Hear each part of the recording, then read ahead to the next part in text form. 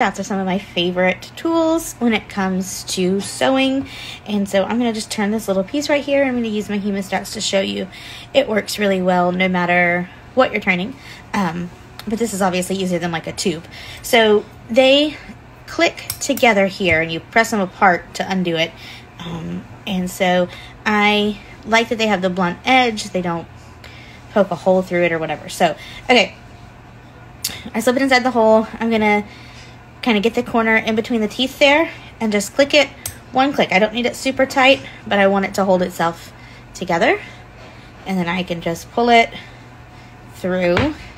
And honestly, something like this is really easy just to do with your hands, but it's what I'm turning today, so I'm going to show you. I'm going to grab the opposite corner, same thing, pull it through, and then I'm going to go ahead and lock them closed. I like to go a couple of clicks just to make sure they're really together.